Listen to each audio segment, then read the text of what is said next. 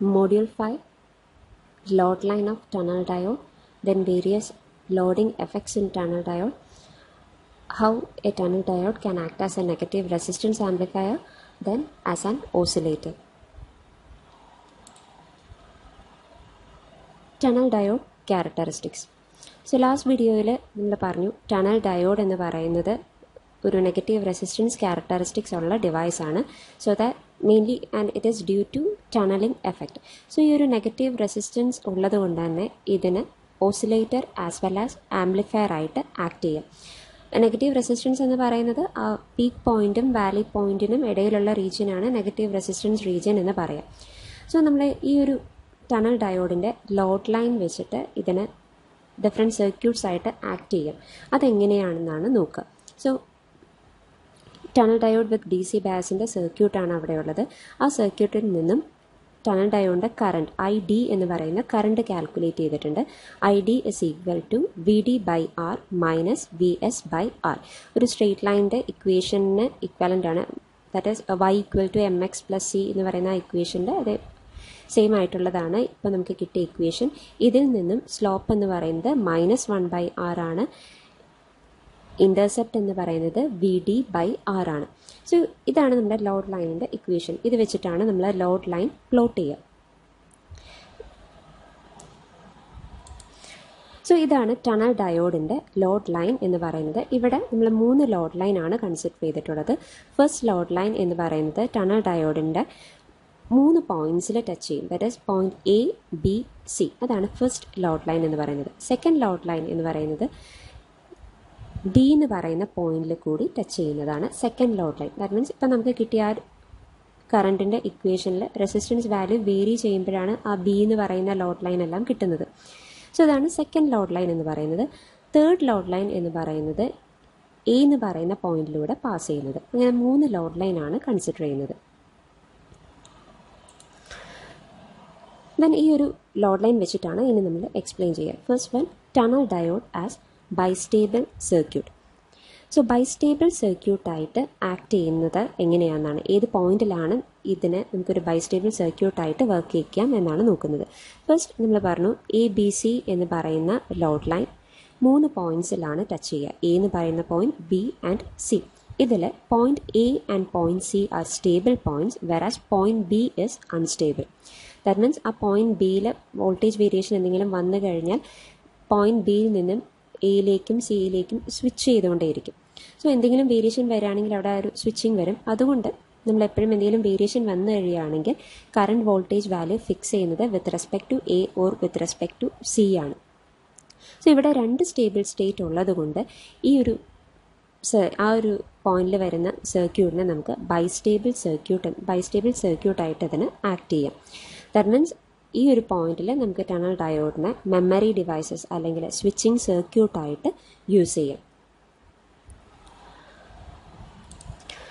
Next is tunnel diode as A stable circuit.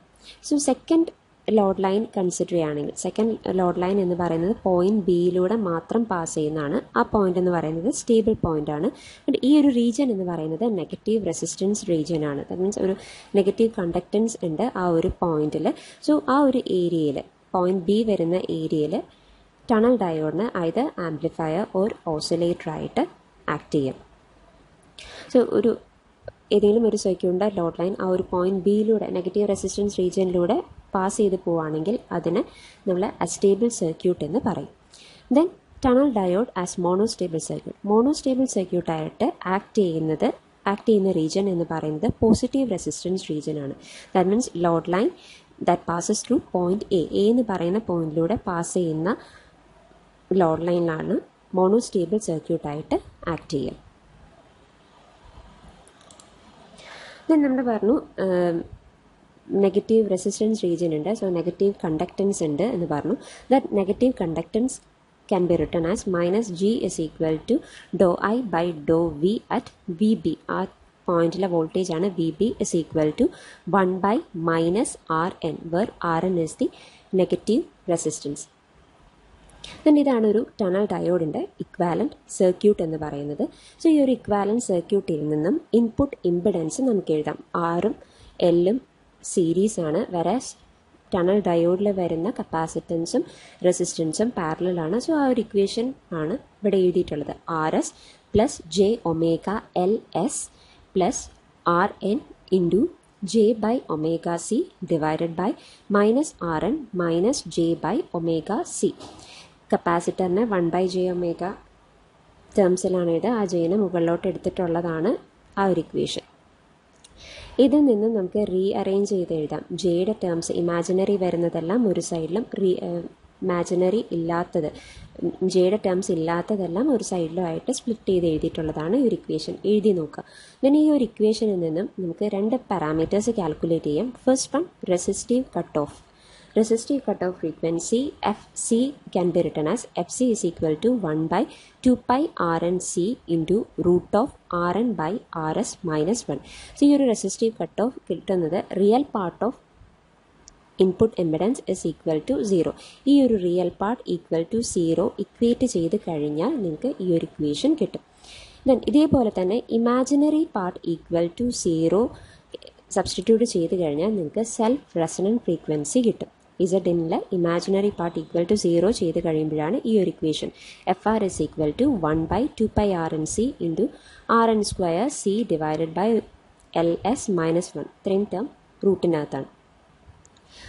So ഇത്രയാണ് tunnel ഡയോഡിൻ്റെ equivalent റെസിസ്റ്റൻസിൽ നിന്ന് നമുക്ക് calculate ചെയ്യാൻ പറ്റുന്ന പാരാമീറ്റർ. ദെൻ ഈ ഒരു tunnel ഡയോഡിന് either parallel or series to the load നമുക്ക് കണക്ട് ചെയ്യാം. അതിൽ നിന്നുള്ള 2 ഫിഗറാണ്. അതിൻ്റെ കറസ്പോണ്ടിങ് ഇക്വാലൻറ്റ് സർക്യൂട്ടാണ് ഇവിടെ കാണിച്ചിട്ടുള്ളത്. First one parallel loading. Tunnel diode ലോഡിന് പാരലായിട്ട് കണക്ട് ചെയ്തിട്ടുണ്ട്. സീരീസ് ലോഡിംഗ് എന്ന് പറയുന്നത് ടണൽ ഡയോഡ് ലോഡിന് സീരീസ് ആയിട്ടും കണക്ട് ചെയ്തിട്ടുണ്ട്. Then first parallel loading. Parallel ലോഡിങ്ങിൻ്റെ സർക്യൂട്ടാണിത്. Parallel ലോഡിങ്ങിലെ output power എന്ന് പറയുന്നത് Pout is equal to V² by RL ആണ്. ദെൻ ഈ ഒരു ഔട്ട്പുട്ട് പവർ ഡിപ്പെൻഡ് ചെയ്യുന്നത് ഒന്ന് ടണൽ ഡയോഡിൻ്റെ നെഗറ്റീവ് റെസിസ്റ്റൻസിൻ്റെ ഒരു പോർഷൻ ആ ഔട്ട്പുട്ട് പവറിലേക്ക് വരും. അതുപോലെ തന്നെ ടണൽ ഡയോഡിൻ്റെ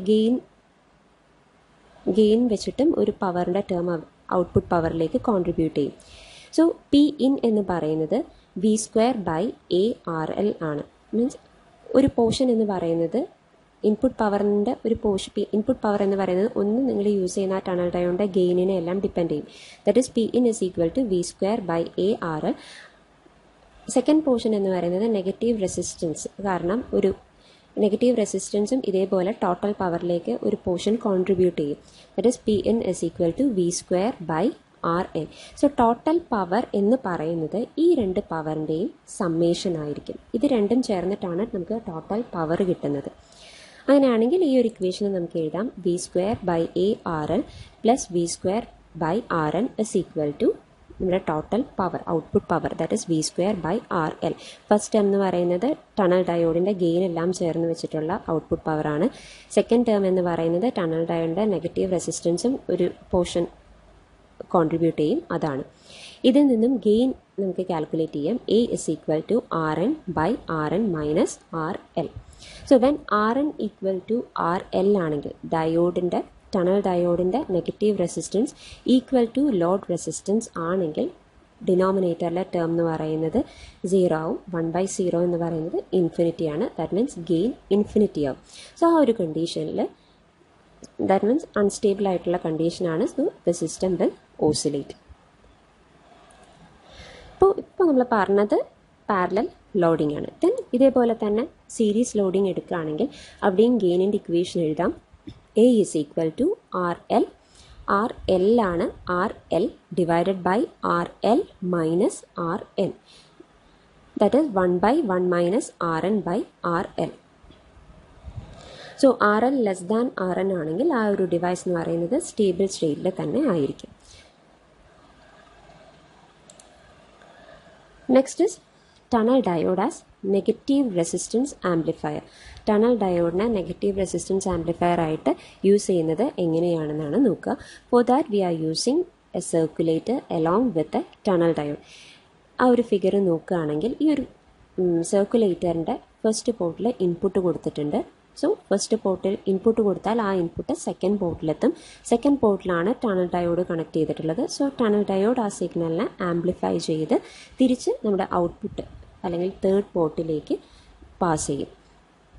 ഇതാണ് ആ ഒരു സർക്യൂട്ടിൻ്റെ വർക്കിംഗ് എന്ന് പറയുന്നത്. സർക്കുലേറ്റർ എന്ന് പറഞ്ഞാൽ ഒരു ഡയറക്ഷനിൽ മാത്രമേ പവർ സർക്കുലേറ്റ് ചെയ്യുള്ളൂ. 1ൽ നിന്നും 2ലേക്ക്, 2ൽ നിന്നും 3ലേക്ക്.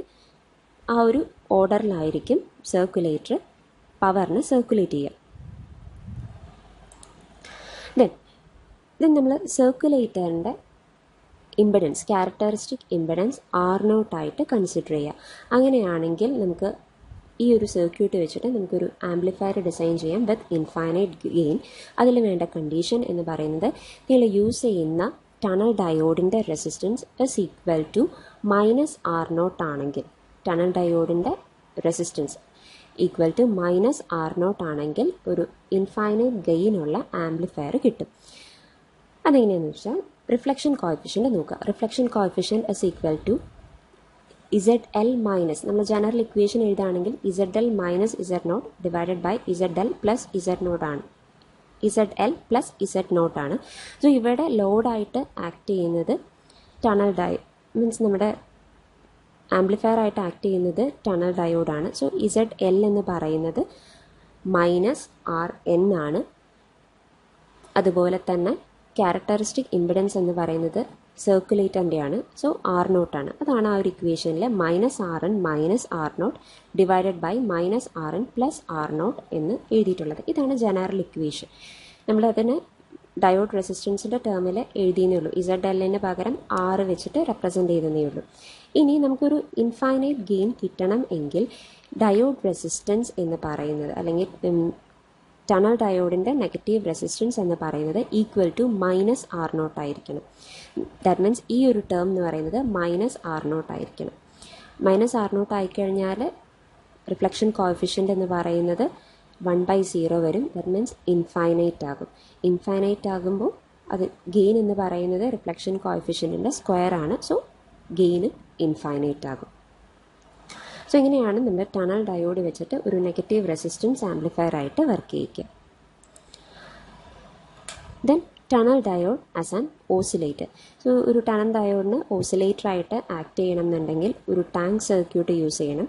ആ റൈറ്റ് ഹാൻഡ് സൈഡിലുള്ള LC കോമ്പിനേഷൻ, ഇതിനാണ് നമ്മൾ ടാങ്ക് സർക്യൂട്ട് എന്ന് പറയുക. ദെൻ ടണൽ ഡയോഡ് യൂസ് ചെയ്തിട്ടുണ്ട്, കപ്പാസിറ്റീവ് ഡിവൈഡർ യൂസ് ചെയ്തിട്ടുണ്ട്. ഇത്രയാണ് നമ്മളൊരു ഓസിലേറ്റർ ആയിട്ട് വർക്ക് ചെയ്യാൻ വേണ്ടി യൂസ് ചെയ്യുന്ന കമ്പോണൻസ് എന്ന് പറയുന്നത്. ദെൻ സ്വിച്ച് ഓൺ ചെയ്യുമ്പോൾ നോയ്സ് കാരണം അവിടെ ഒരു ഇനീഷ്യലി ടാങ്ക് സർക്യൂട്ടിൽ ഒരു ഓസിലേഷൻസ് ജനറേറ്റ് ചെയ്യും. ദെൻ നമ്മളിവിടെ ആർ സി സർക്യൂട്ട്, ആ ഒരു ബയസിങ് സർക്യൂട്ട് വെച്ചിട്ട് നമ്മൾ ബയസ് ചെയ്യുന്നത് നമുക്കൊരു ഓസിലേറ്റർ അല്ലെങ്കിൽ ആംപ്ലിഫയർ ആയിട്ട് ആക്ട് ചെയ്യണം എന്നുണ്ടെങ്കിൽ ടണൽ ഡയോഡ് എപ്പോഴും നെഗറ്റീവ് റെസിസ്റ്റൻസ് റീജിയനിൽ വേണം വർക്ക് ചെയ്യാൻ. സോ ബയാസിങ് ചെയ്ത് നമ്മൾ അതിൻ്റെ ബയാസ് എന്ന് പറയുന്നത്, ലോഡ് ലൈൻ എന്ന് പറയുന്നത് സെറ്റ് ചെയ്യുന്നത് നെഗറ്റീവ് റെസിസ്റ്റൻസ് ഏരിയയിൽ ബയസിങ് സെറ്റ് ചെയ്യും. ആസ് എ റിസൾട്ട് നമുക്ക് അവിടെ ഒരു ഓസിലേഷൻ കിട്ടും. ദെൻ സസ്റ്റെയിൻഡ് ഓസിലേഷൻ കിട്ടണം എന്നുണ്ടെങ്കിൽ നമ്മൾ നേരത്തെ പറഞ്ഞ condition negative resistance of the diode should be equal or greater than the resistance of tank circuit. ഈ ഒരു കണ്ടീഷൻ സാറ്റിസ്ഫൈ ചെയ്യുമ്പോൾ നമുക്ക് ആ ഒരു ഓസിലേഷൻ സസ്റ്റെയിൻ ചെയ്ത് പോകും. നോർമലി 100 GHz ഫ്രീക്വൻസീസ് എല്ലാം ജനറേറ്റ് ചെയ്യാൻ ഈ ഒരു സർക്യൂട്ട് യൂസ് ചെയ്യാം.